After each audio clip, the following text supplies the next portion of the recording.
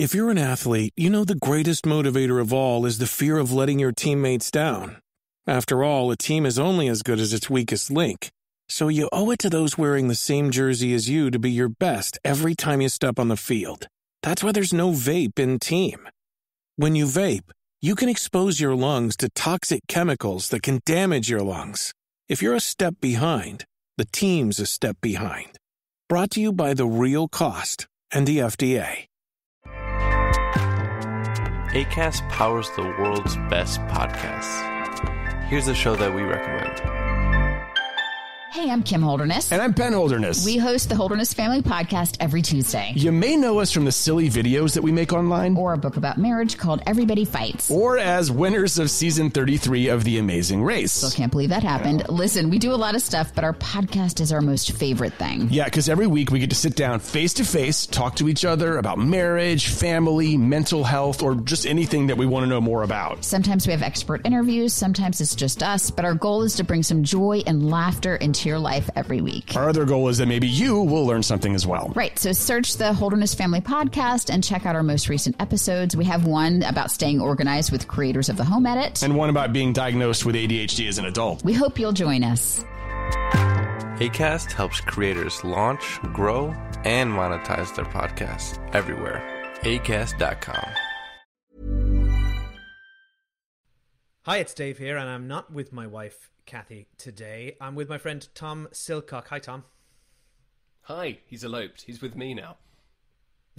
Yes, we live together. We're living a very comfortable life in... where do people elope to these days? I don't know. Tel Aviv? Sure.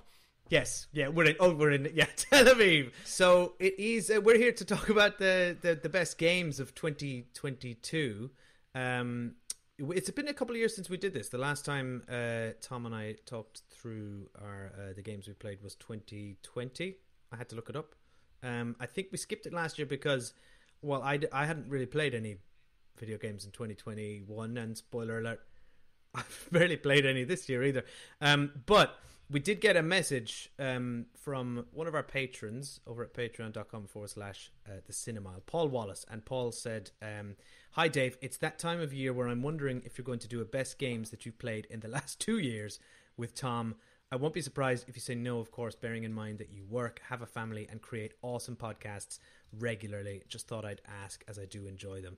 I thought I'd read that out because it's, he's flattering us, and I absolutely love that. So thanks, Paul. There are I did look at the stats. A lot of people do listen to this, but only Paul seems to write to us.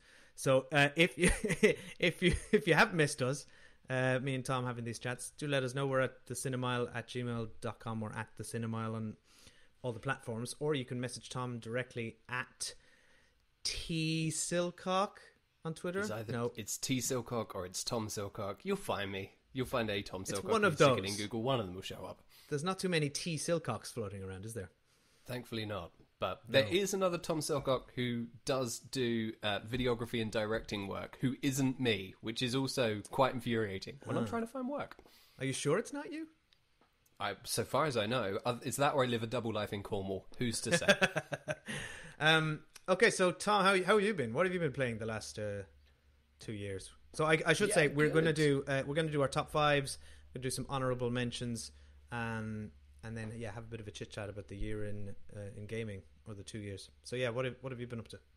Yes, indeed. No, I think it's a really interesting time for games, as it always is, especially sort of post-COVID now. We're still feeling the shockwaves of COVID in game production, which has meant that releases are getting a little bit weird. They're a little bit wild and wonderful at the moment, and also kind of few and far between. I don't know about you, but there's not been many games this year which have been like, oh, this is the standout must-play. There's been maybe one or two titles, but it's not the usual saturation of the year release schedule that you would come to expect. So it's a kind of wild and wonderful list that I've put together for you, David. I believe yours is similarly strange. Mine is, I will say, embarrassing.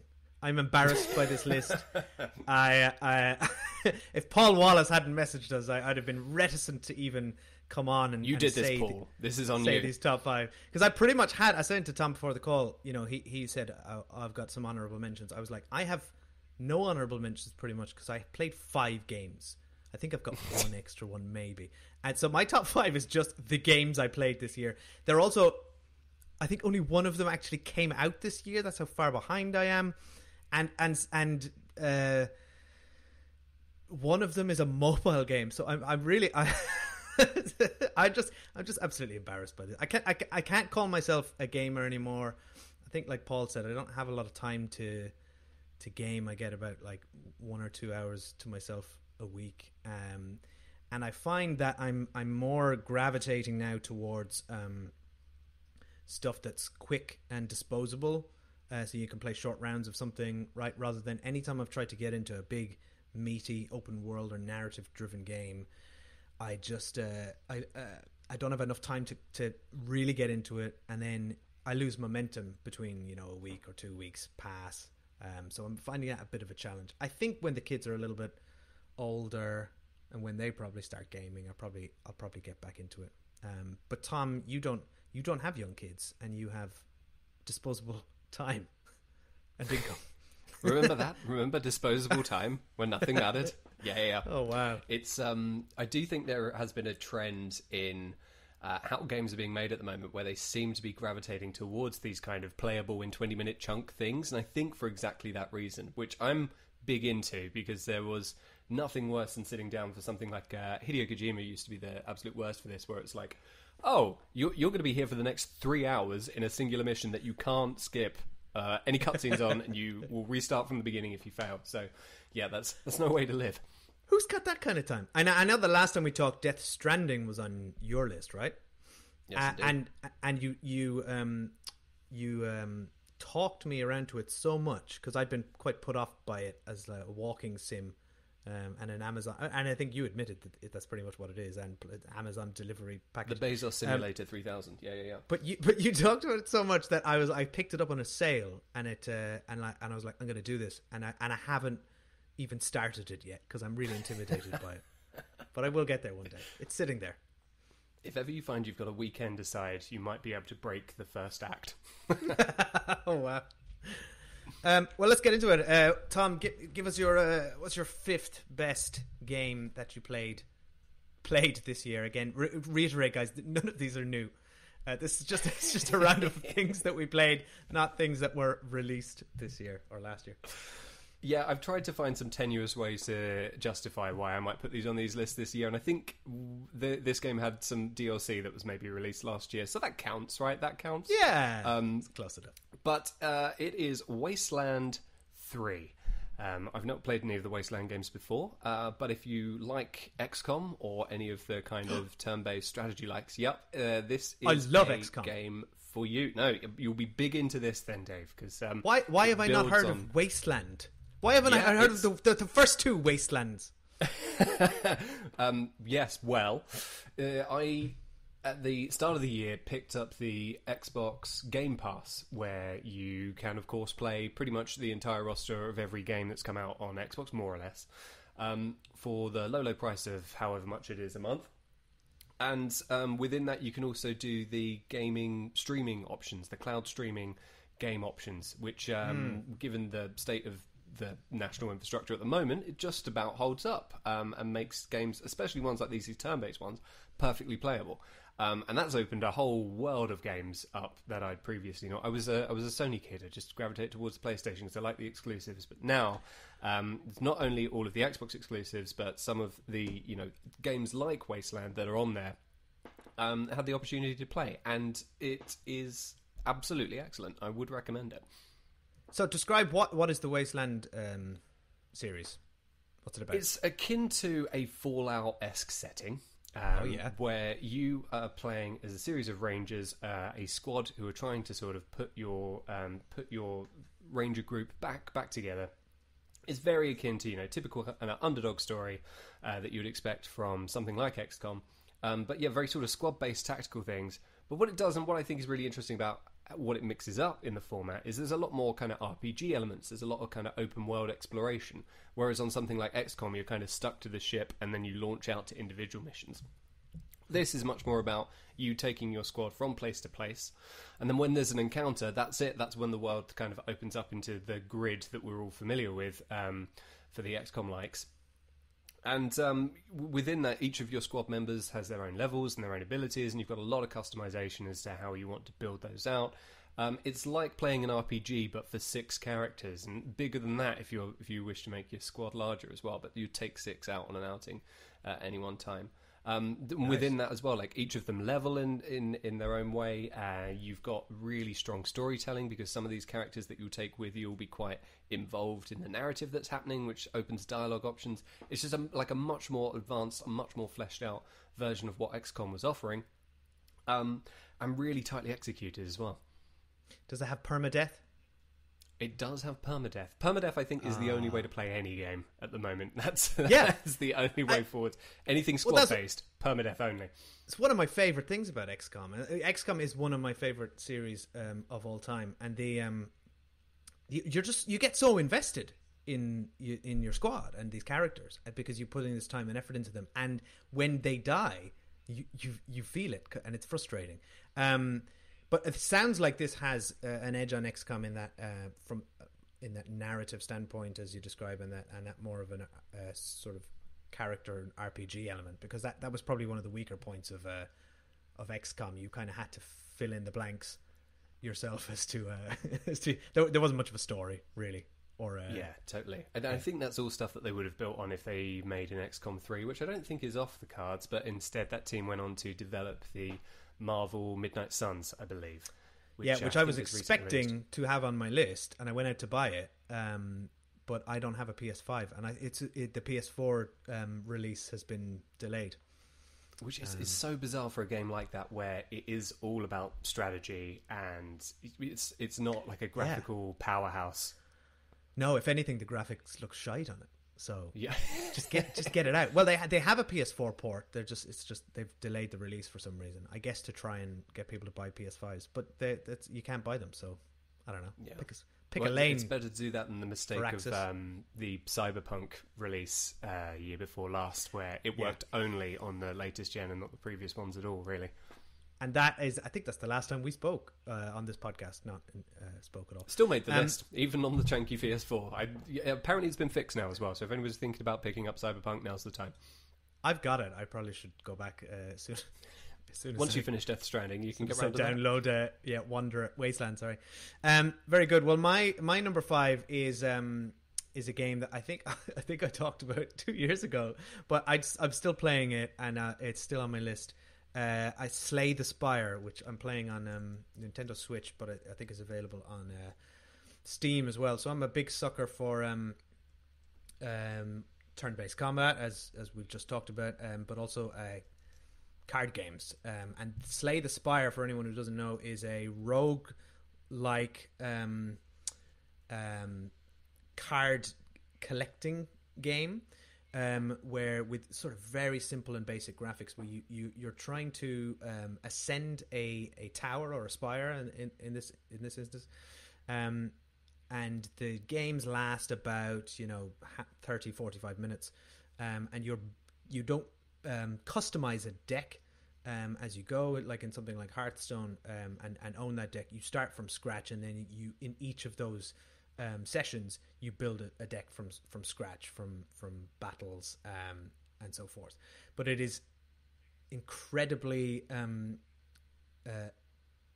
tight and compelling gameplay.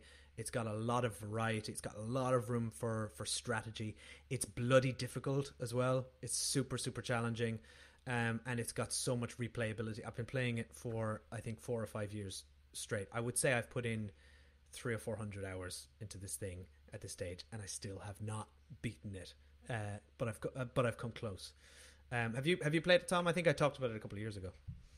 You have indeed, yeah. I remember you mentioning. I've not yet, despite your pleas to make that happen. I'm curious, like, what is it about it that makes you keep coming back year after year?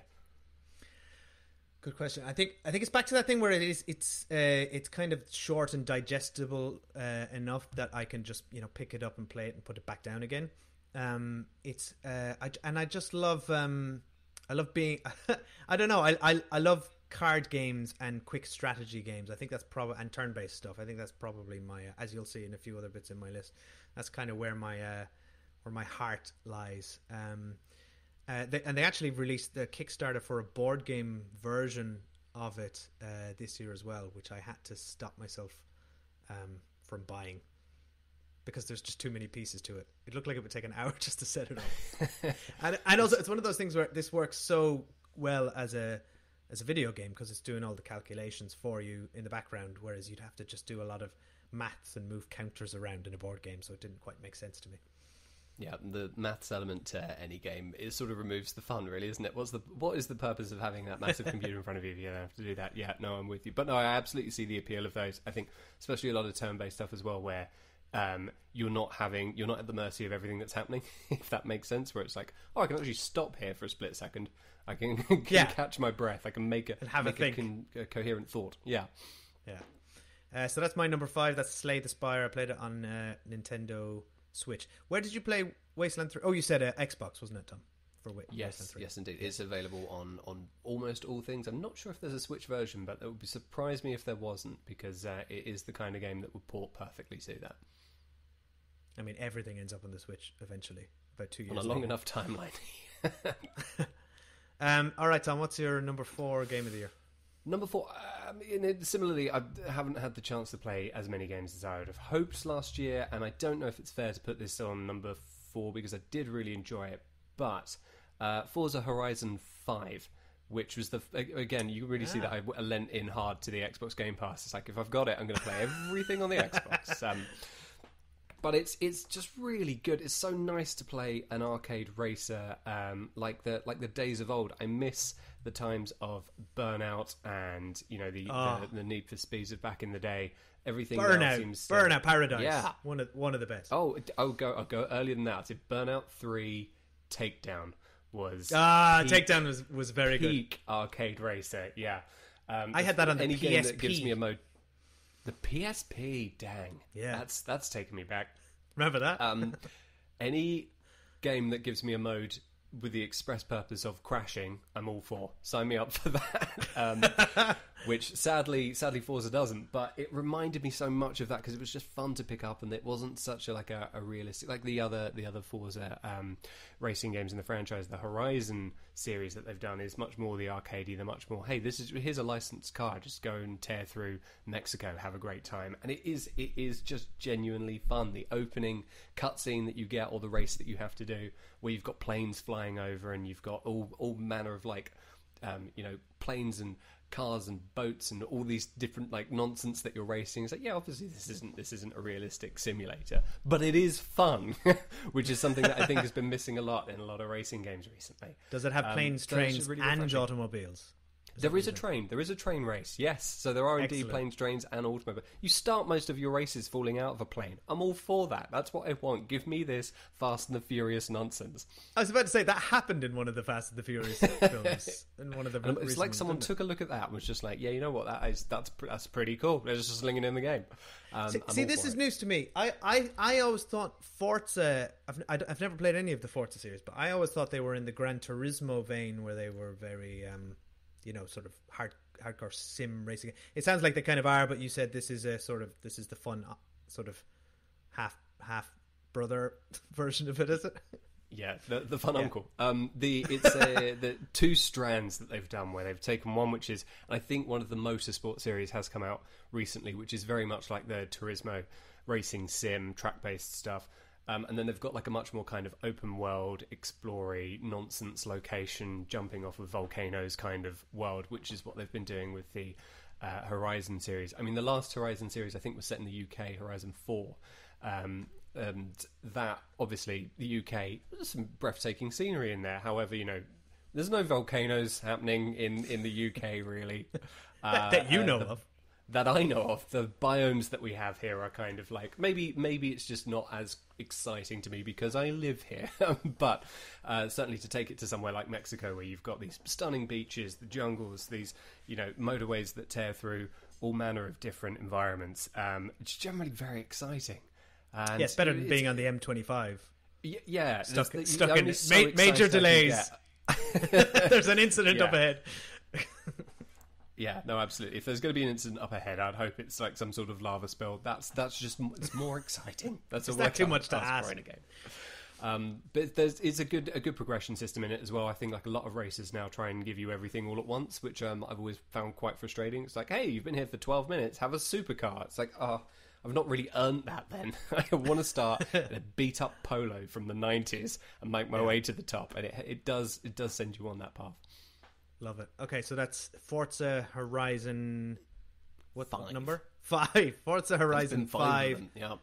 On the Xbox Game Pass. And this ties nicely into my number 4 game of 2022, which is also called Horizon, and it's Horizon Zero Dawn. I think that's the right name. It's not the other one's Forbidden West, right? The newer one, the one that actually came out in 2022. So you played the prequel by some years. Yeah. So I didn't play that one, which I think is a PS5 exclusive. I picked up Horizon Zero Dawn because I thought I'd catch up with this series everyone's talking about. I'll start at the beginning, see what all the fuss is about. And I see what all the fuss is about. It's a great series. What I really like, and caveat, I have only played maybe 15 hours of this in and around. I've pretty much just done the first act, I think. Right. So I kind of got to the point where the world really opened out and it became huge, and then I got a bit intimidated. I was like, oh my god, this game's going to take me 100 hours to finish. Weirdly, at that stage, that is the point at which the game only gets better. Dave. Yeah, because the opening few hours on that can be a little bit of a slog, and I certainly remember playing that at the time and thinking, oh god, I hope this goes somewhere quickly. And the closing moments of that first act is where it gets really interesting. Exactly, and you say, it's when the world starts to expand as well. And we won't spoil it, but yeah, I know exactly what you mean. I think from the story really kicks into gear at that point. But I was loving all that stuff. It's essentially like a 10-hour tutorial in a way, but it gives you a lot of room. Tell us about the world, Dave. Set up the universe. So I think this game does a really good job of world building, and it looks gorgeous. So I played this on PS4. It is set in a futuristic planet Earth where the remaining human beings have formed a sort of a primitive society. So it's kind of got sort of forager, sort of early man sort of vibes to it, but it's also got a post-apocalyptic sort of setting. So there's skyscrapers covered in moss and that kind of vibe. And the threat in this massive open world are robotic animals, right? I forget what they're called. They have a name for them, but they are, you've got sort of like metal. It's kind of like those horrible robot creatures that company is making in real life. Those little dogs. What's that name? What's the name of the robotics company? Oh, like the Boston Dynamics. Boston Dynamics, that's it. Thank you. So it's like what if Boston Dynamics just went too far, and then the robot animals took over the world, and that's kind of it's looking at that world maybe hundreds or thousands of years after the fact. And what I really like about this game is it puts a lot of attention into its character. It's female protagonist who's so memorable that I can't remember her name. Aloy. Aloy, voiced Aloy, by thank Ashley you. Birch. Yeah. But I'm being facetious. She is a really good and memorable character, a really excellent and interesting protagonist. The society that she lives in and the relationships she has with those characters, even in the 10 to 15 hours I played it, where I was very much invested in. The world was interesting, and it has a lot of twists and turns, and the gameplay is fun, and has a lot. The combat has good variety, and I look forward to someday going back and finishing it. It sounds like you got to the end, Tom. Have you played the second one as well? I would say it's worth pressing on from the point of which you've got to, because it, like I say, as the world expands, it really does start to get good there. You start to come across different areas where you'll be meeting new, wild and ferocious mechanized creatures, so that when you look at some of them and think like, there's just no way I am going to be able to take this down. And then by the end game, and you've learned everything there is to learn and you've mastered those skills, it feels a lot more tangible, which I really respect from a game, as opposed to just giving you incremental levels of enemy until you get to a big boss and you've not really noticed any sort of change. It does make you feel like, oh, there's no way in hell that's even possible. By the end of it, it's just like, okay, I know what to do here. I'll need a lot of ammo, but I know what to do. Yeah, I agree. I always have a lot of respect for a game that presents to you an unwinnable fight occasionally and just reminds you of the stakes. And then, as you say, makes it more worthwhile when you get back there 60 hours later and are able to so few games offer any sense of threat now, where I think everything is just kind of like, hey, here's a fun little playground that you can go and mess around in, whereas there are moments in that game where it's just like, oh Christ, I am in trouble, I need to leave now. Yeah, modern games do a lot of hand holding, don't they? Yeah, very much so. So that's my number 4, Horizon Zero Dawn on PS4. So Tom, what was your number 3? Number 3, bit of a left field choice, because I've typically gravitated towards most of the kind of big AAA game releases of the last few years, or certainly I used to, because that used to be a good sign-off of quality. It's, hey, it's that big game from Ubisoft or whatever, that means it's going to be good, which now couldn't be further from the truth. I take everything back that I said. Big empty worlds with nothing in them. This is a tiny game called Sleeper Citizen. It is a text-based, dice-based, really tightly story-told game. I've seen Dave's eyes light up at the word dice-based. I love dice. He loves dice. But it's very much akin to Disco Elysium. I can't remember if I mentioned Disco Elysium last we spoke, but that's very much worth picking up. I don't think you did, but you mentioned it to me personally, and I did pick it up on Switch, and I had an absolute blast playing that game. Yeah. But I did not play it in the past year. I think that was 2021. But yeah. I would also highly recommend that. Yeah, there's a director's cut of that, I think, or it might be called the final cut, something like that. Some sort of Blade Runner-esque naming convention for the final title of it. But that comes with like a fully voiced version, which I think adds a lot, because that's brilliantly done. But yes, highly recommend that. In that same vein, Sleeper Citizen, it is a science fiction sort of cyberpunky type story where you wake up on a space station of sorts. You have no memory of how you got there. Your body's failing. You're under threat from numerous forces, and you're just trying to muddle through, trying to work out who you are, what you're doing, earn enough money to sort of survive the day-to-day, keep your body alive as well. And everything's undertaken with kind of dice rolling mechanics, so you will have the odds in your favour, but that isn't a guaranteed success at any time. Every day you wake up with a different dice pool, and you have to work out where best to spend them. And the game then kind of sort of has two paths, where big social interactions or physical interactions require higher rolls, but if you're doing something that's more tech-based, more sleeper-based, more science fiction-y, then that tends to involve the lower scores. So it doesn't matter what you've been rolled in a given day, there's always something to do, but how you choose to spend it will sort of shape out how your days go by, which they call cycles. What's interesting about the cycles is that there are certain things that you want to hit within certain times. So you might have 4 days before a bounty hunter comes and finds you. So you've got 4 days to kind of get your shit together. Otherwise you could be in trouble. Or, your body might fail in the next 5 or something. Or there are mercenaries after you. Or the job that you want to complete, the ship that you want to get aboard is going to leave. There's a real sense of urgency to it. And you do have to spend your time wisely. Otherwise you will be stuck there. And the objective is, of course, to escape. You don't want to be stuck on this ship, which can happen though. So it also makes for great replayability as well, because you never really know how different storylines are going to shake down, and help you out or set you back until you play through. So no, sincerely recommend, Dave. You would particularly like this, I think, if you like these kind of chance-based encounters. Yes, I am just looking through the screen grabs of it now. This is absolutely up my alley. Thank you, Tom. I'm enjoying this episode just to listen to your recommendations, because I'm going to come on. I'm going right away. This is on Switch as well. I'm going to download this. The artwork in this game is beautiful as well. It's sort of a anime sort of style to it all, right?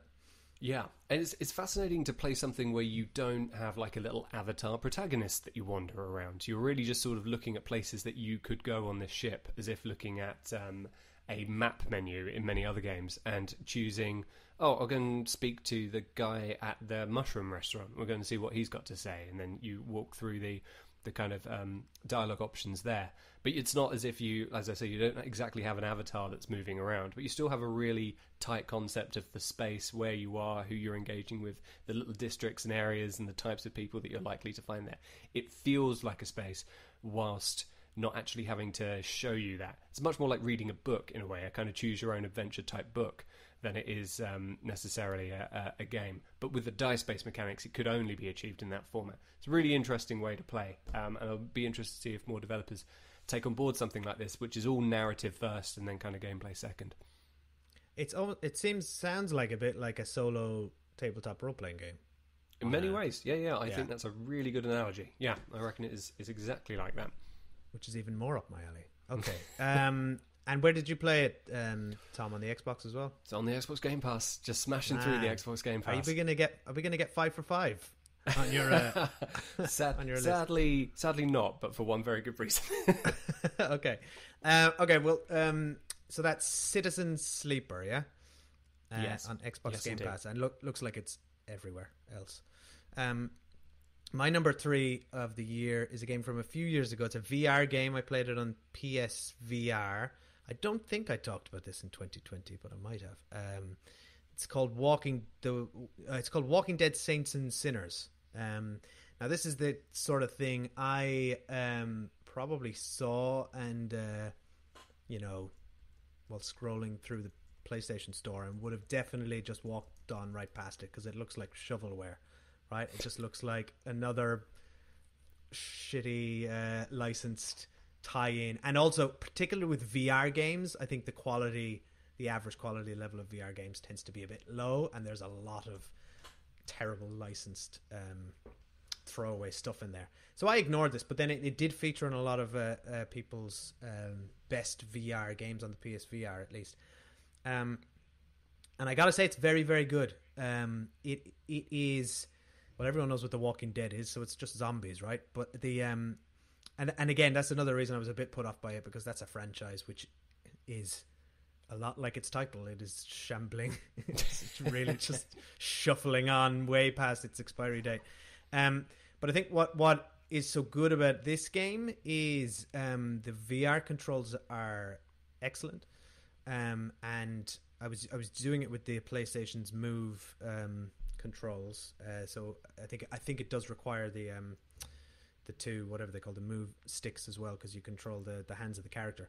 But it is immensely satisfying to and this sounds a bit sadistic, but it is immensely satisfying to have a zombie come towards you in virtual reality, and you can grab its head with one hand, as they do in the show and in the comic books or whatever, grab its head to hold its teeth at bay, while you frantically try and get a screwdriver or a bottle, and then you with your other hand you ram it into its skull, and that is basically the reason it's on my list, because that's an incredibly satisfying act to repeat over and over again. But also if it was just that over and over again, I'd be happy. But the game itself has quite a good narrative, which is I think welcomingly separate from the Rick what's his name's comic book series and the TV show. It's separate from all that stuff.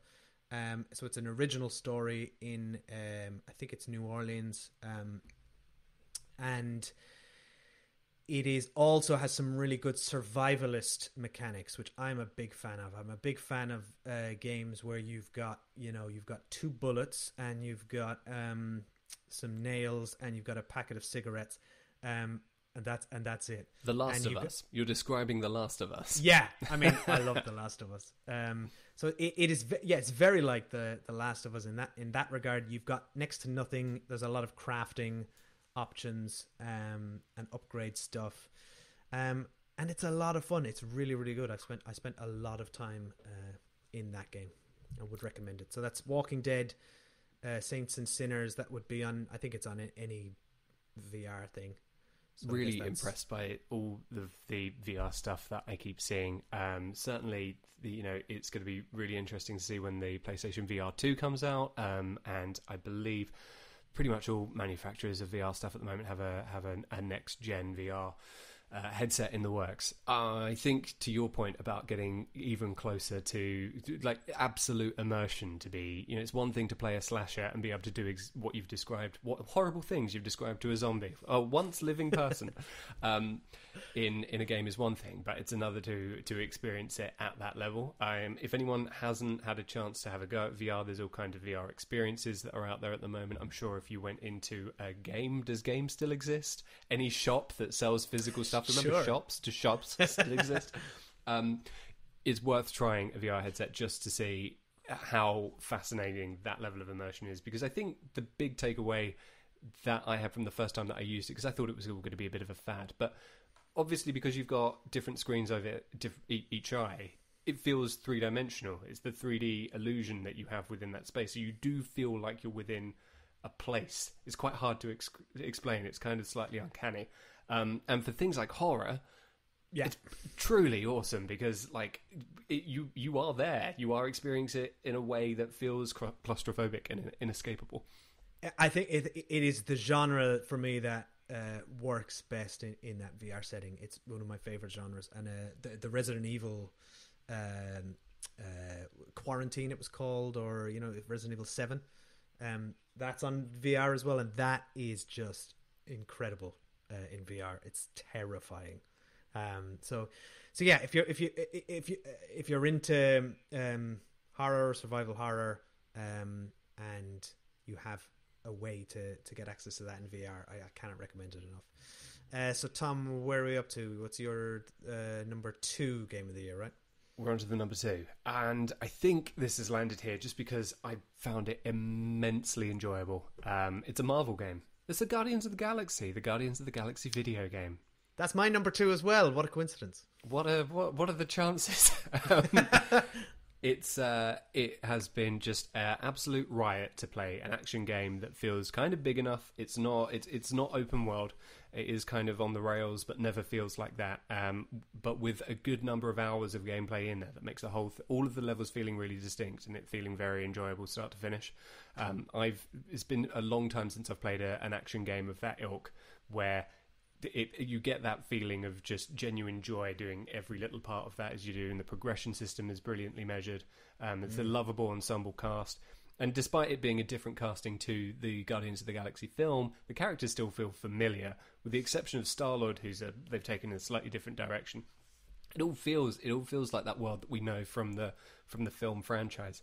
Gameplay is really tight. There's just no complaints here. It's just an absolute riot to play. Yeah, I was surprised. This is another one which I saw this come out, and I kind of rolled my eyes again, and I thought, yeah, here we go. But then I remembered that Spider-Man game that came out. Now, this is by different developers, but I've remembered that, hang on, these things can actually be good. And then it got a great review. So yeah, I picked it up for cheap only a couple of months ago.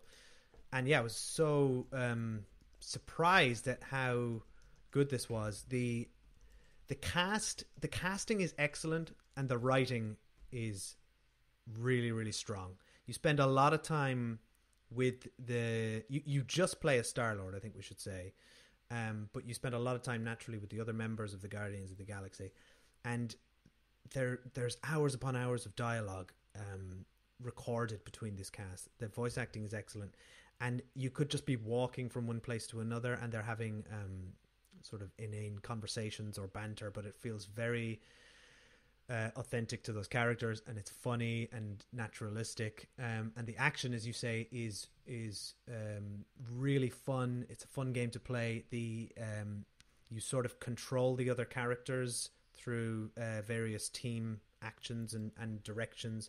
All of that is sort of upgradable and customizable, as you said. I think that in particular was really tight. There's been so many games where you play as a squad where you lead as one main character but have to play the rest of your squad. Think of things like the most recent Dragon Age game, which came out a million moons ago, or maybe even the Final Fantasy games, where you have the character that you lead, but you're also trying to control that squad. It always feels janky and forced and really annoying. And there's only 2 games that I think have ever done it particularly well, and that was this, and a game that this is very reminiscent of, but the Mass Effect franchise. Which a lot of the things in this, the fact that you have a ship, the fact that you can wander around and talk to crew members, the fact that that crew is then an ensemble cast that joins you on these excursions, it's a really smart move to make a game with this franchise in that style. I'm genuinely impressed. Yeah, I agree, and it's almost unfortunate that you mentioned Mass Effect, because it is it doesn't quite. It doesn't live up to Mass Effect. It pales next to Mass Effect. It's a different game. It's just incredible.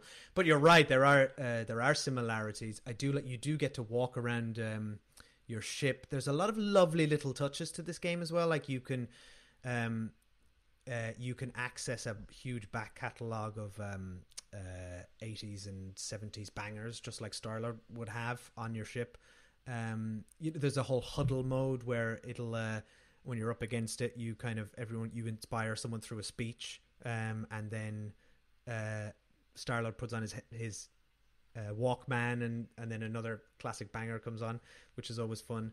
I think the where it lets itself down is maybe in some of the sort of, it tries to tag in sort of choice mechanics, which I think are largely kind of pointless. And I Googled what happens if you pick the other choice, and turns out the same thing that's going to happen anyway. It's just the illusion of choice. Whereas I think Mass Effect employed choices that really mattered, and then kept that going throughout a whole trilogy. Like I loved in Mass Effect how your choices would echo into the second and third games. It's unfair to compare anything to Mass Effect, because that's probably the perfect franchise. So don't forget everything I said. Don't go into this thinking it's Mass Effect, but do go into it thinking like, if it reminds you of something, it's probably Mass Effect. Yeah, it is a good enough game in its own right to warrant a go. Okay, so that's both of our number 2. So that brings us to Tom, your number 1 game of the year. Hit us. It's God of War. It's God of War 2. It was always going to be God of War 2. How could it not be God of War 2? It's God of War 2. Yeah. It's the biggest game of the year, really, isn't it? Yeah, it's God of War 2. It's not Elden Ring. It's God of War 2. Have you played Elden Ring? I haven't. They're not for me. I'll be willing. No. The first person to put my hands up and say that those games, the Souls-like games, are just not for me. Punishingly hard. Life's too short. Come on, man. There are other games out there. If you're going to fill 150 hours or something, then do something that's not that, please. I haven't played any of them, to be honest. But because they're punishingly hard. Yeah, a little bit. I'm a little bit put off by it. And I know it's contradictory to what we were saying earlier about games being a bit too hand-holdy, but I'm kind of comfortable somewhere in the middle. Like, I tend to just set games to the hard setting, and that's good enough. Yeah, like if you want to do that, like you just jump the hard. And I do think there's a lot to be said for that. I think, like, when I think about games when I was at school, for example, there would have been moments where the playground moments where people would say, have you played this? Have you got to this mission? Because it's impossible. And one person would be like, oh yeah, I know how to do this. And you would invite them round to come and complete that bit for your, of your, like, that used to be a whole thing that happened because you passed them the controller, just to get past that one bit. They would nip by for 20 minutes or however long and just complete those. But games used to be punishing. Games were next to impossible. Did you ever play the Teenage Mutant Ninja Turtles game on the NES? I think not, and I think because it was punishingly difficult. That ruined me. That underwater level. I mean, it's famous, but I was 5 years old when I was playing that, and I asked my mom to have a go because I just couldn't. Wow. I was just like, "Can you try this?" I'll give this to an adult. They'll be able to do this. Didn't go well.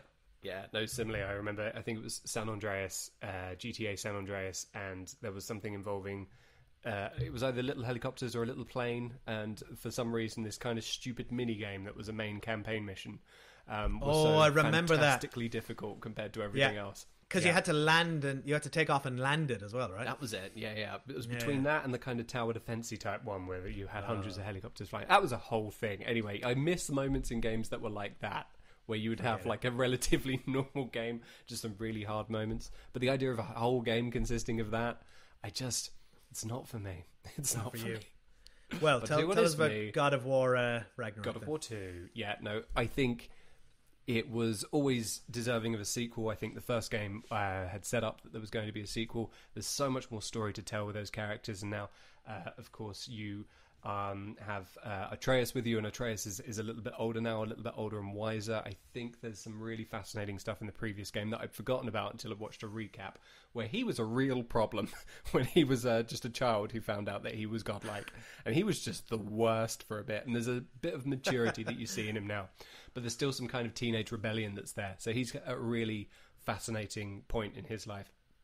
The writing is razor sharp on it. Everything there feels really natural. The pacing on it feels great, and it's a weird game in that it is quite on the rails with the areas that you explore, and you just have to forgive a bit of that. I think there's a couple of moments where you'll come up against the God of War will come up against a small wooden fence and not be able to hack through it. It's like, I feel like maybe I might be able to do that, but so you have to forgive a little bit of the level design in that respect, because the puzzles and things throughout all of it really engaging. The combat is so tight, considering it's kind of quite slashery, but it's still having to play tactically with it as well, and all of that, everything that was great about the first one remains in here.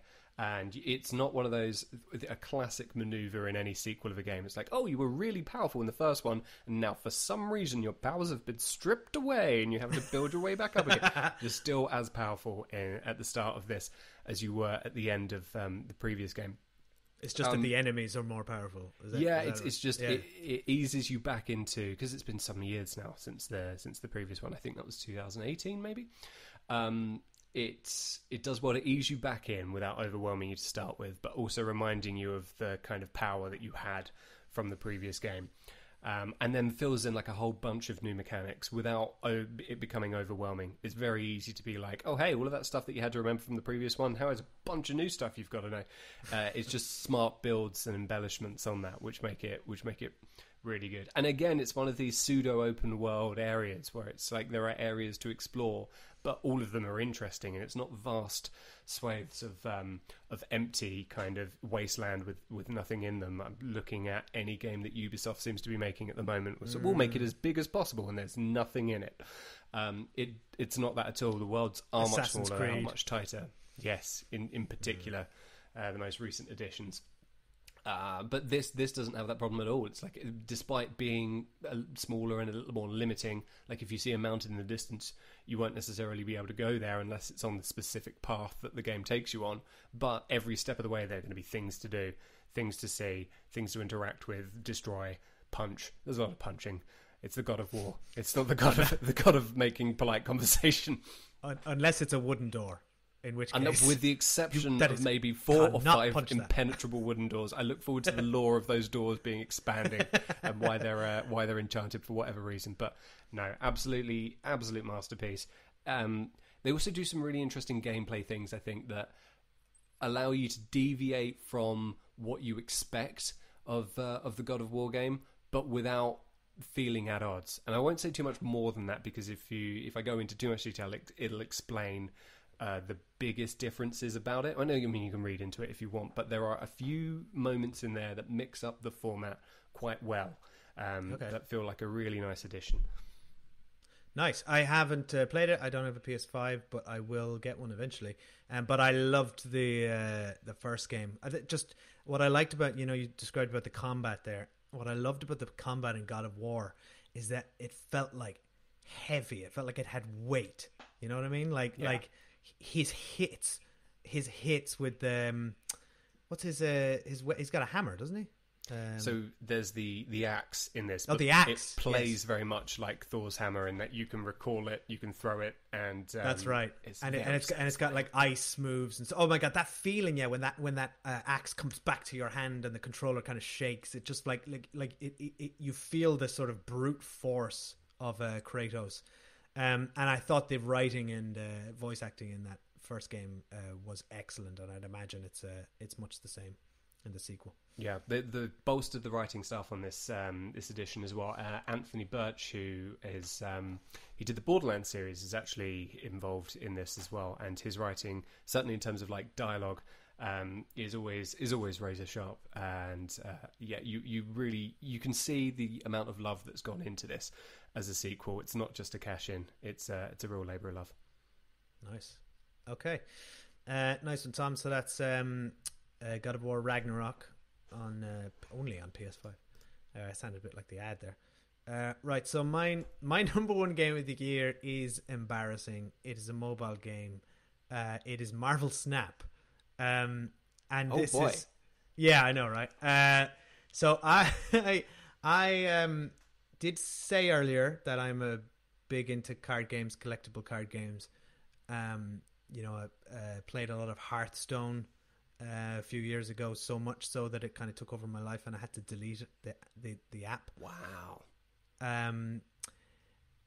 I am probably in a similar position with this game, where I've only been playing it for a few months, but it is consuming my every waking moment. I think this is the problem with a mobile game, is that I'm playing it on the train. I'm playing it, when I'm waiting at the pharmacy. I'm playing it, when I'm having my coffee in the morning and I put the boys in front of the TV. I'm playing.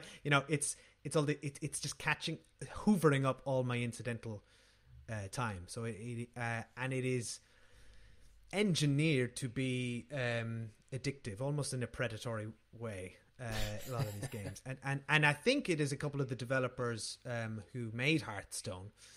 So they know how to do this. They know how to do it effectively. They've got you good. They've got me, and it's got all the Marvel licensed characters. So they've got me doubly. But I will say the game is fiendishly simple, but has such depth to it in the variety of the characters that you collect, who all the cards each have their own individual sort of abilities or powers that relate directly to the character from the Marvel comics. So it's very authentic and true to Marvel characters. It is so easy and simple to learn. It's effectively there are 3 lanes on your mobile screen. It's made for mobile. I mean, it's on Steam as well, but it's works so well on mobile. It's just like 3 lanes. You play. There are 6 rounds. You each play a card in each of those rounds. So the game's over in like 5 minutes. And whoever has the most power in 2 of the lanes wins the game. And it is really that simple as a game. And you're playing against other people. But it has such depth to it in the strategy, because, as I said, each of the characters have different abilities, but each of those 3 lanes are a Marvel themed location that affect the outcome of what's played there. So X card gets more power, or it doesn't sound very exciting, but it is. It sounds weirdly reminiscent of Gwent. From I loved Gwent. Yes, yeah. I spent more time playing Gwent in Witcher than I did being Geralt. If you've not played The Witcher 3, which I think there is a new revamped version that's coming out. I think there's like a next-gen update. If you're thinking about picking it up, a great way to play it is don't touch Gwent, the little side game, for the entire campaign. Play the campaign, and then play as Geralt retiring and entering the Gwent leagues like a Yes. Pokemon-esque, making his way to the top. I spent so much time in the Gwent leagues, or just playing Gwent with anybody I saw. Hey, want to play Gwent? Yes, I want to play Gwent with you, random stranger in a pub. That's why Gwent. the game takes like 100 hours to complete. There's probably 20 hours of story and then a good chunk of Gwent. Gwent is so good, they released it as its own game, and I also got that and played that for a whole long time.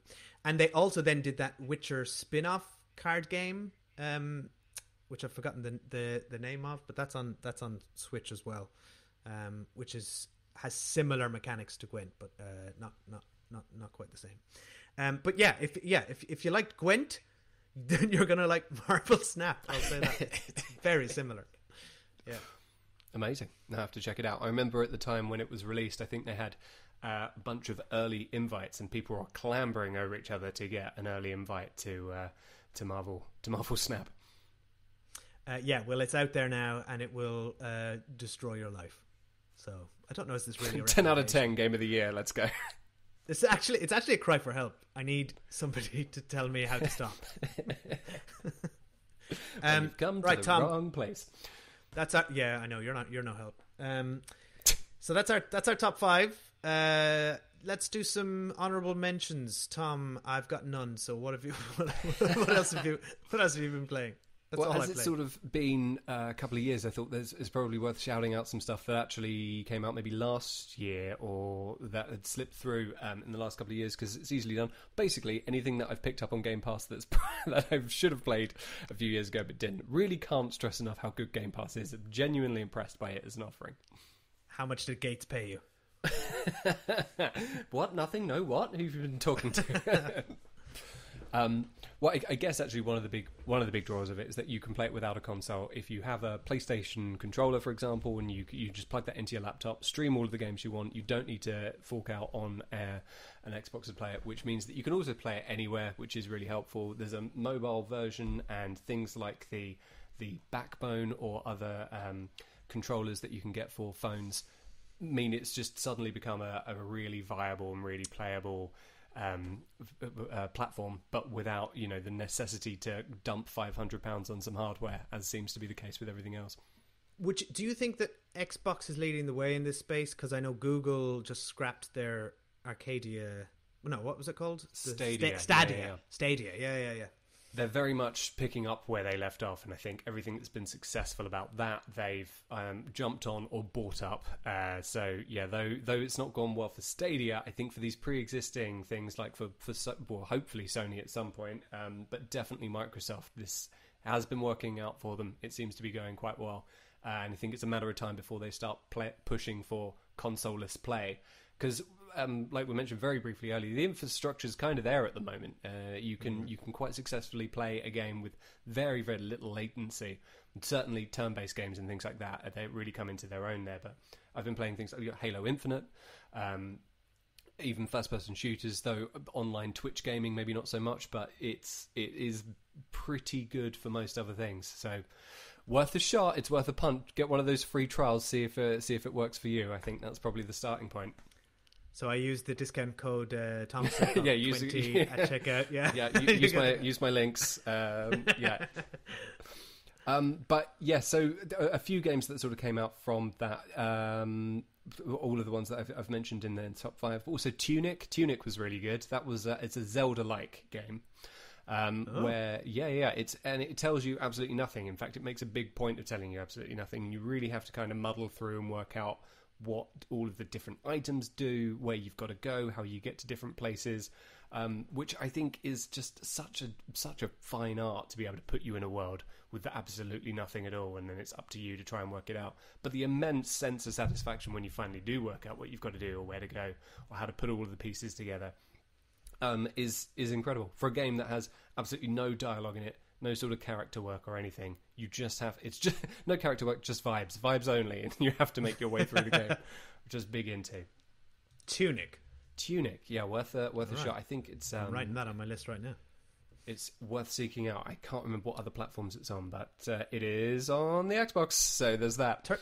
Well, it turns out if you just Google Tunic and nothing else, like I do, then you in Google Images, and you just get a lot of fashion. Who knew? A lot of nice looking tunics available. A few other things I think worth shouting out. We mentioned Mass Effect briefly earlier, but the Mass Effect Legendary Edition came out last year. It was the free game on the PlayStation a few months ago. I don't know if it's on the Xbox Game Pass. It might be. If it is, definitely worth a play. Such a good trilogy. They've done a lot to kind of remaster the first game that was perhaps the most dated of the lot, and it still is. But as someone who joined the franchise at the second game, only knowing very little about the first, it all still, holds up wherever you decide to jump in on. And did they fix that? Did they fix that the dodgy vehicle? The Mako, yeah, the Mako, yeah. They've retained enough jank to make it reminiscent of those initial playthroughs, but it's a much more streamlined experience now. I think they've softened a lot of the edges. That game was quite rough when you go back to it, and they've done well to make it less rough, but it still feels dated. So if you want to start that franchise in the second game with a quick recap of what happened in the first, then I'd probably do that if I were you. Otherwise, you might be like, "What is this recommendation? Get the hell out of here." A few other games on this list. Tiny Tina's Wonderlands. I still think the Borderlands franchise is doing absolute wonders for co-op play. So few games now that are really co-op geared in that kind of way. And all of the stuff that they learned from the third Borderlands game with regards to like how to scale enemies based on your level but retaining your progress. It means that you can play with anyone at any time without worrying about how far any of you are in the storyline, which is so good because it's so difficult to get people together these days to sit down and actually play stuff. So to be able to have that is great. If you've got a larger group of you, then you're not worrying about like, oh, that person's so much further back, I need to go through all those levels again with them. It's all scaled so anyone can play at any level with anyone, which is ideal. And I think more games should take a leaf out of that book. Nice. Two more things I think I've got here. Deathloop, which I think came out start of last year, was it? I really struggle to remember. It might have been the year before, in fact. But that I've heard of this. was It's supposed to be excellent. Yeah, I think it was from the people who did Dishonored, and it was just a really nice way to kind of mix up that format. It's not a fantastically long game, so you can just sort of smash through it. It does suffer a little from kind of any sort of time loopy games where it's not a roguelike, but it turns into a roguelike because you have to kind of go through. But a really interesting way of telling a story where you have to get all of the pieces in the right order as a day progresses, making sure that the right targets are in the right places to assassinate them at the right times and stuff, making sure that two people are in the same place. It's a fascinating kind of chess movie, dice movie thing to try and get that in order. It falls down a little in that there's kind of only one way to solve the problem. It would have been perhaps nicer if gave the player a little more agency if it turned out that there were actually 4 or 5 ways to complete this quandary of how to assassinate all the people and finish the time loop, but sadly not. And then one other game I think is worth a shout out was Spider-Man Miles Morales. Amazing sort of follow-up to the Spider-Man game. Absolutely sterling work from them. And I'd argue that is perhaps better than the Spider-Man game in that it was smaller, which meant that to be able to 100% and platinum that game was no chore whatsoever. It all still felt like a big worthy world full of interesting things, but it wasn't so sprawling that it was overwhelming. Not that the previous one was, but this, if you found that in any way overwhelming, then this sequel was really good. And the sequel to both of them is then coming out either this year or next, I think, from Insomniac Games. Very excited for that. I am very much looking forward to catching up with Miles Morales whenever I do get time to buy a PS5 and play One day. Because that first game was brilliant. I really enjoyed all the stuff online about that poor actor being completely replaced in the remastered version, the Peter Parker actor. Yes, right? Yeah, as is the trend with motion capture, is to get an actor in and capture their likeness and then put them directly into the game, which is an interesting way of doing things. But it does also mean that you can just be replaced. So they updated all of the graphics so that they looked a tiny bit more like Tom Holland after the Spider-Man films came out. Because that's what I liked about that game and the Guardians of the Galaxy game. I liked that they kind of made their own version of these characters. It didn't just feel like a movie tie-in. Blonde Star-Lord. What a mad world that is. It would be interesting, I think, if they, given the multiverse stuff that Marvel are doing at the moment, as to whether this is considered an arm of that. We'll see. I'm sure there's probably more than enough articles online about people who've looked into and written up on this, so you can read that in your own time, but I'll be curious to see if they do that. I'm almost sick of multiverses now. I think everything has a multiverse. There's too many verses. Yeah. Too many. Okay, I'm gonna close out with a few games I want to mention, but they're not video games. They're tabletop role-playing games. What? I know they're still games, right? Still counts. Sure. So got big into these during the pandemic. I think like a lot of people sort of tried out Dungeons and Dragons, got into Critical Role, and then I roped Tom here into a few games and with a few other people. So we've been trying out quite a lot of things over the past couple of years. There's a few I'd like to mention. I guess for anyone who doesn't know what a tabletop role playing game is, if you played a video game RPG, it's basically that, but instead of looking at a video game screen and a world that someone's made, the world exists in your imagination, and you. Whoa, slow I down. know, right? In my mind. That's right. But what's so good about it is it's in a collective imagination. So whatever you do play them with a group for the most part, and you are all describing and contributing to a shared story and narrative that could unfold in any way as you go. And I think that's what makes it exciting, and almost more exciting than a video game, is that like that there is really no end to the biggest open world video game has an end. It still has, there are the mountains in the Breath of the Wild that you can't go past. There's the wooden door that Kratos cannot smash down. But there are literally no limits to no limits to your imagination. Jesus. All right. Yep. But it is true. I think what's fascinating is not only is that true, but also budget. Like in any video game yes. or any film, there's you want that explosion, that's going to cost money. Someone's going to have to sit and program or actually blow that up. Whereas in your mind, it costs nothing. So the size and scale is unlimited. You just say the biggest explosion you've ever seen in your imagination just happened, and then you all imagine 5 different explosions. And it doesn't need to be directed by Michael Bay. No, although we have asked Michael Bay to direct a few of our projects. I will say, so Dungeons and Dragons is probably the most famous one. So I'll just spotlight a few other systems that we've played, and most of these are sort of relatively accessible, I would think, if you just pick up a book and want to read them or want to learn them. I played a licensed version of Avatar, The Last Airbender, not The Way of Water.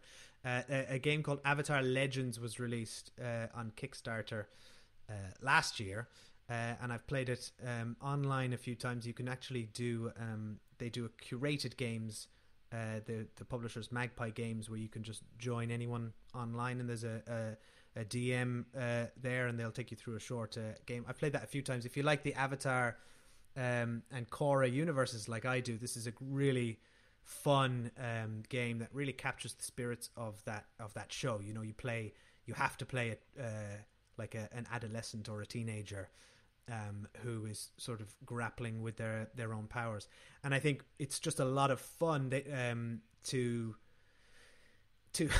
naturally to pick an element and then wield it. And I think what this game does really well is that when I played as a waterbender in the Korra era, and it doesn't put a lot of mechanics around how you use the bending powers.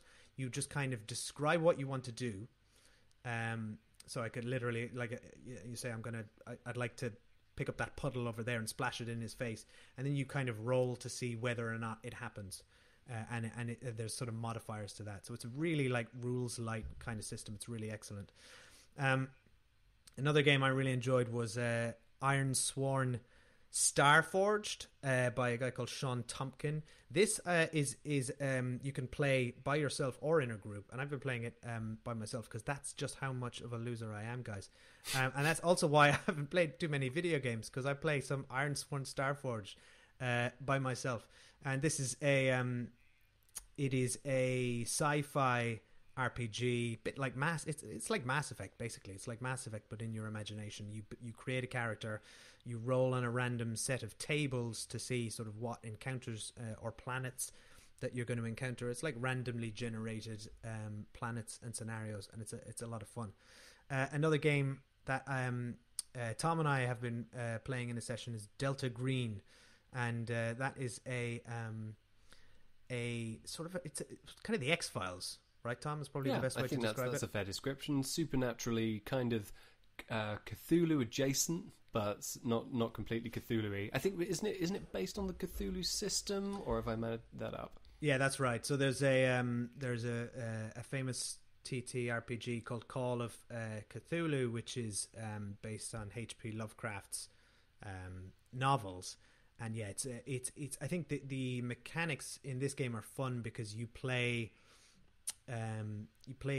agents investigating a supernatural event, but one of your sort of stats is your sanity, and that's you're not able to get that back once it's gone, much like real life, except through therapy, which you can do in between sessions if you are playing a long time.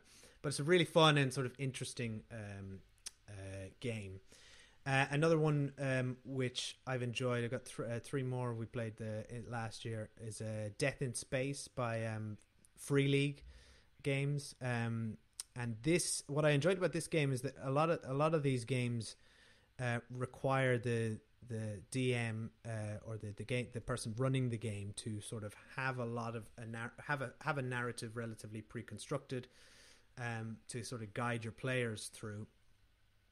But Death in Space, a bit like Iron Sworn, has a lot of random tables you can roll on. So this is something you can just kind of read the book. It's very digestible. And then Tom and a few other people, I just threw them into this, and we just started rolling dice on tables, and you kind of don't know where you're going to end up. Space Cannibals, if you've got the right Space Cannibals is always the answer. When is it not? Yeah. When will it stop being Space Cannibals? It is, if you get the right bunch of people with something like this, I think you can.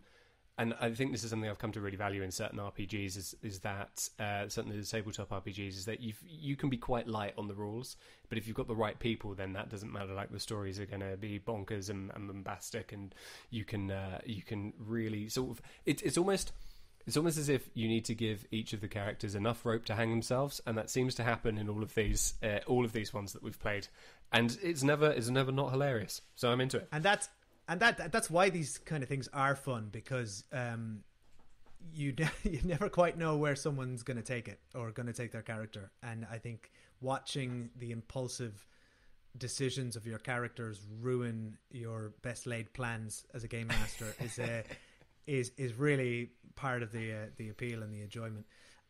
Two other things we played. One is, and these are both movie licensed games. So if you did make it this far into this episode and you are a part of our regular listeners, this is a movie podcast. I'm gonna bring it on back home. There's a Star Wars RPG called Edge of the Empire. Well, there's kind of a series of them. The Edge of the Empire one is set in the Outer Rim in the Star Wars universe. You play as sort of Han Solo types, rogues and criminals and rapscallions. And Tom ran a game for us last year, which was a heap of fun. I think this system is really good because it taps into the chaos of Star Wars. And if you fail a roll, so if you attempt to do something and you fail, there's still an opportunity for it to turn into an advantage somehow for your character. So I think that's quite an example would being you attempt to shoot that stormtrooper as they're coming towards you. You rolled the dice. Oh, you failed. You've missed, but you rolled an advantage. So, you've actually shot the door behind him, which has closed a blast door in front of his face, for instance. That's probably the least exciting.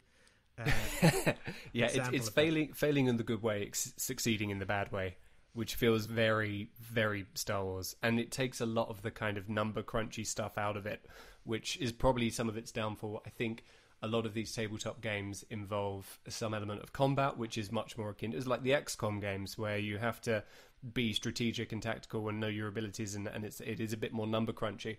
And then some of them are a lot more just vibes. Just how do you feel? What do you want to try and do? It depends what group that you're playing with as to how number crunchy you want to take it. And I think this system does fall down a little when it comes to combats and numbers and health bars and all of that stuff. But there are other ways of streamlining it. So it's a lot more just kind of story and feeling. And I think that kind of story driven stuff, where you really are sort of making it up as you go along, is where this is at its strongest. I think so too, but I think as you said, it's down to the people playing and what they're after. I think some people really do just want to gather around a table and move miniatures and sort of get into the nitty gritty of armor and combat. And I did this and you did that, and I do quite kind of find that appealing. But I think, yeah, for the most part, I think these games shine when you're just sharing a narrative and having a bit of fun, and don't get bogged down in mechanics. I would say I think the mechanics, of the sessions. Sorry, you go, Dave. No, sorry, I was just going to say the mechanics can often be off-putting for new players as well, because you got these massive rule books of things that need to be learned, and I think that's often a barrier to entry. Oh god, yeah, these impenetrable tomes of hundreds of pages, which loosely tell you what you already know. It's like, what do you want to do? You have to roll for it. There will be consequences. That's the crux of pretty much all of these. But I was going to say, I think of the sessions of this that we done, the ones that were their best, or certainly the funniest, were the ones where you were doing nothing at all. I think there was one where you all went shopping for a whole session. For like 2 hours, we role-played you going shopping, and it was hysterical.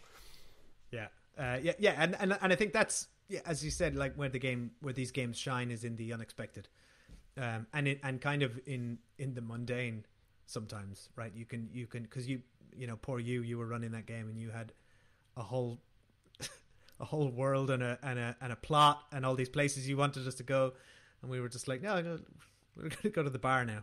It's a really good exercise, I think, in storytelling, where you start to appreciate how good game manufacturers or the writers tend to be to give you justified reasons to go to places, because it very seldom feels forced. But if you're trying to corral a bunch of 6 people to go and do something that they don't want to do, then it does feel a little at odds of what you're trying to achieve.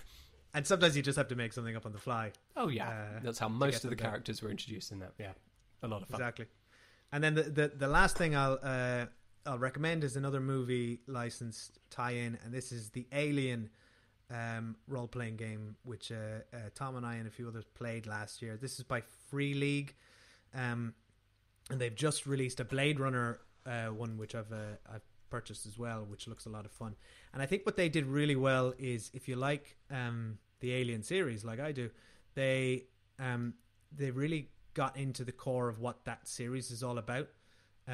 It's firstly, all your characters are disposable, right? A bit like the permadeath of XCOM. Like we played with a group of there was 6 of us, right? And there was one person made it through.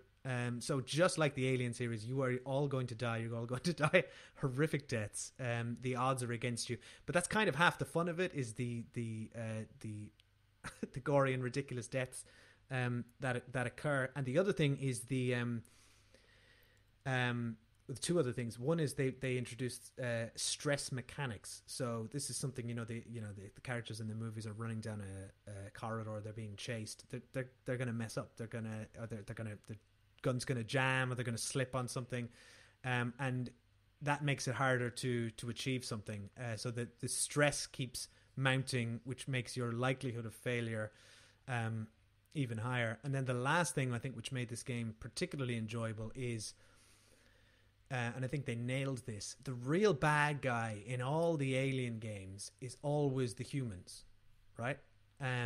It's Ash. Spoiler for 1979's Alien. It's it's Ash is the bad guy in the first one. Paul Reiser's character in the second one. It's human greed is always is always the villain. And this game is really clever, and they give you an introductory narrative sort of starter pack, which I took and I sort of played around with and modified for my own purposes.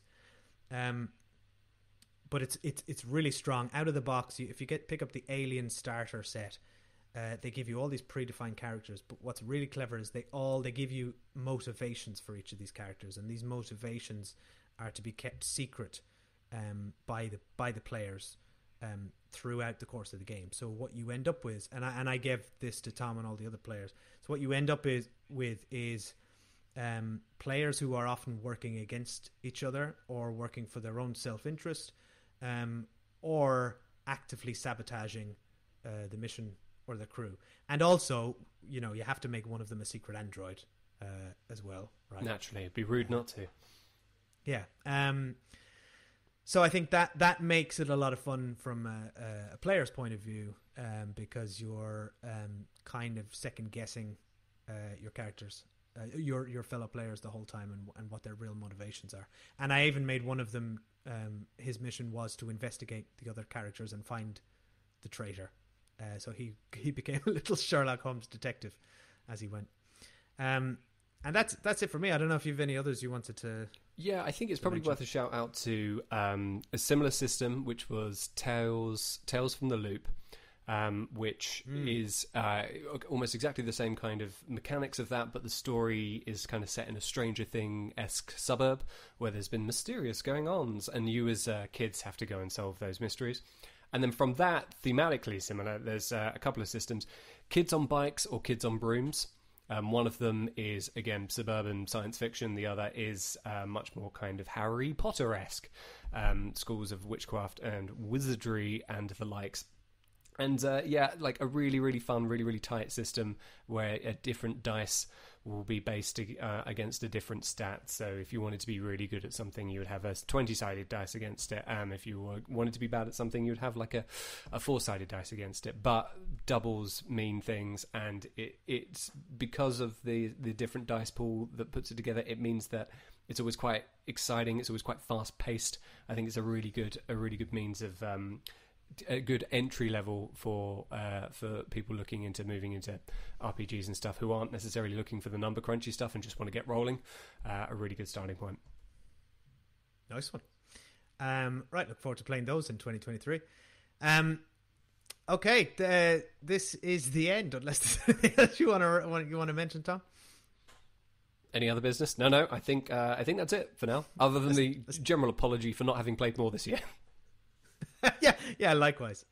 Maybe it's a New Year's resolution for both of us to have games. That feels attainable. That feels like forget going to the gym. Let's play more games. Yeah, I can do that. Yeah.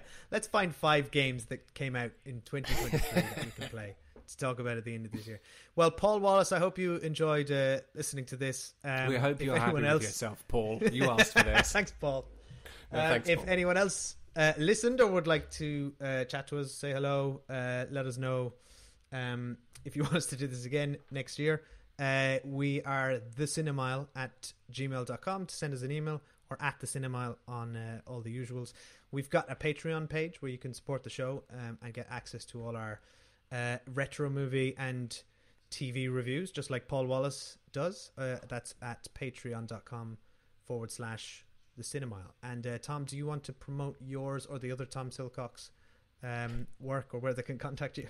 Yeah, if you Google Tom Silcock, you'll find someone. But yes, I'm on the Twitter, on the Instagram, on most of the things. I'm sure you'll find me if you're interested. And of course, if you're interested in any of the tabletop RPG stuff, which I know a lot of people think is this big impenetrable barrier to entry, where do I even begin? By all means, hit us up, ask us questions. We'll be more than happy to talk you through it. Yes, that's true. I think it's such a fun hobby. I'm really glad that I got into it the last couple of years. I'm really enjoying it. I think if anyone has played an RPG video game and you enjoy those, you're halfway there. It's all stats and upgrades and it's all that kind of stuff. If you enjoy that stuff, then the rest is just, you don't need, and those big rule books, you don't need to read all those. You just need to find someone who knows how to play it. Exactly that. Agree. Yeah. Right, Tom, this was fun. Thanks for joining. I'll see you next year. A pleasure, as always. See you next time. Bye, everyone. When you are at your weakest,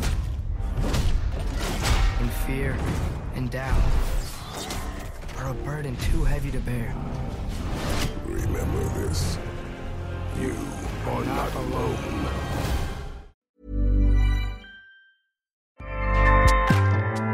Acast powers the world's best podcasts. Here's a show that we recommend. What would you say if I told you there's a book that can teach you how to win The Bachelor?